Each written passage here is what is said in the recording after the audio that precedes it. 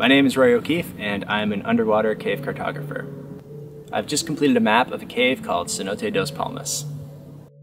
Dos Palmas is one of the main entrances to the Sac Actun cave system, which is the longest underwater cave in the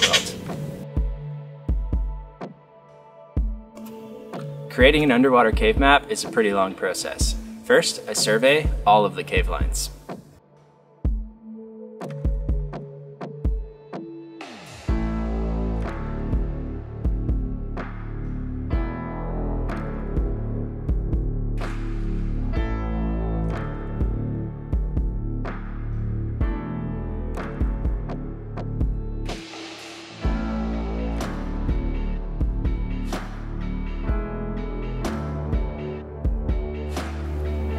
I enter that data into a mapping software to create a basic line map, which represents the guidelines of the cave. Next, I print small sections of that line map onto sheets of waterproof paper.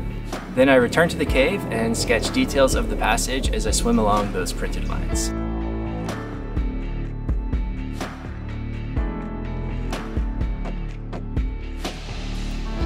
I then scan my underwater sketches and trace them in Adobe Illustrator to create a final draft.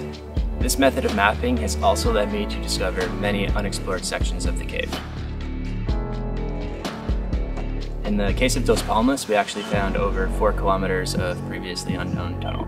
And that was super exciting, but it also meant that my 7-kilometer map had become an 11-kilometer map, which was a lot of extra sketching.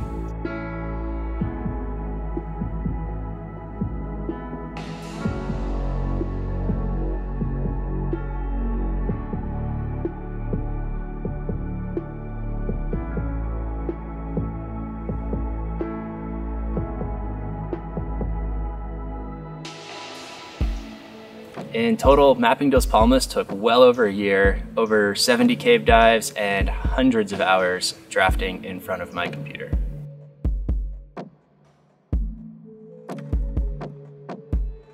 Mapping caves is a lot of work, but I love it and I really want to see my work out there distributed and being used by divers. So I'll be publishing it for free on my website, surveydown.com.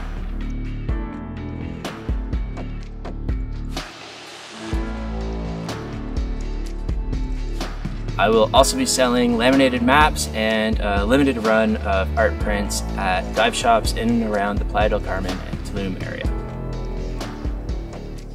Divers can find the completed map, learn about cave cartography, and support this and future projects on surveydown.com.